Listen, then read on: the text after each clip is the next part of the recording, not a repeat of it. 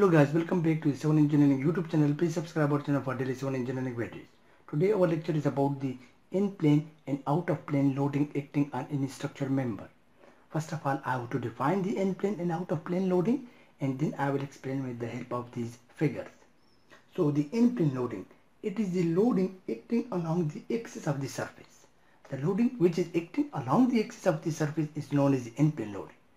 While the out-of-plane loading, it is the loading which is acting perpendicular to the surface of the building is called as out-of-plane loading.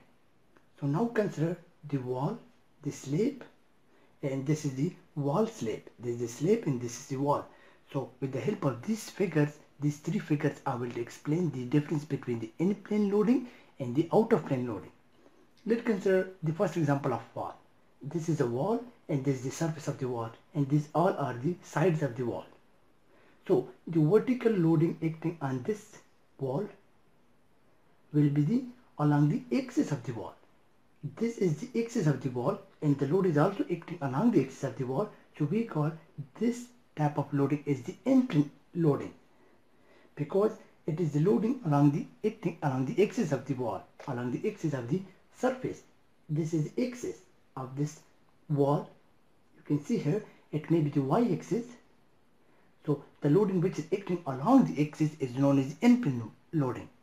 While if the load is acting perpendicular to this surface, to this surface of the wall, there is a loading acting which is a lateral load, maybe the wind load or the earthquake load. So the loading perpendicular to the surface, this loading is now called as the out-of-plane loading. So this is the 2 and this is the 1. So 1 will be the in-plane loading, 2 will be the out-of-plane loading.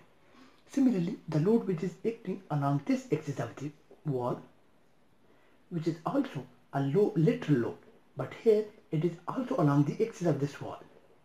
You can see here this may be the x-axis or z-axis. So this load is also acting along the axis of the wall, not perpendicular to the axis. So that's why it's also called as the in-plane loading. Now let's consider the slab. The load acting on the slab from above, it may be the dead load or live load, the load coming from the furniture, from the people moving on the slab. So this is the vertical load coming on the slab. So this load which is perpendicular to the slab surface, you can see here this load is perpendicular. So this load now is called as the out-of-plane loading. It's 2, out-of-plane loading. Now when the load acting along this axis on the slab, which may be the wind load, so the slab axis, now this is along the axis of the slab. You can see here this is along the axis of the slab. So we call this type of the loading is the in-plane loading, in-plane. Similarly, considering the wall slab example, in which there is a combination of wall and slab. So this is the slab at the top and this is the side, you can see the wall. So the load which is perpendicular to the surface, you can see here this is the perpendicular to the surface.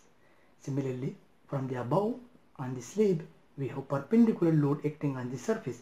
So these two types of the loading is called as the out-of-plane loading, is categorized as number 2, while the loading which is along the axis of the slab, this one which is along the axis of the slab,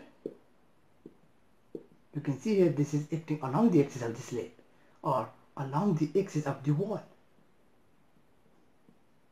Along the axis of the wall, this is the wall, so along the axis of the wall this load is acting.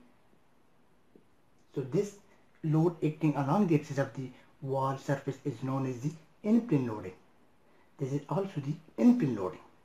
Hope you guys understand the main difference, that the load perpendicular to the surface will be called as out-of-plane loading, and the load axis and the load acting along the axis of the wall surface or the slab surface is known as the in-plane loading. Hope you guys understand, and don't forget to subscribe my channel for daily civil engineering videos. Thank you for watching my video.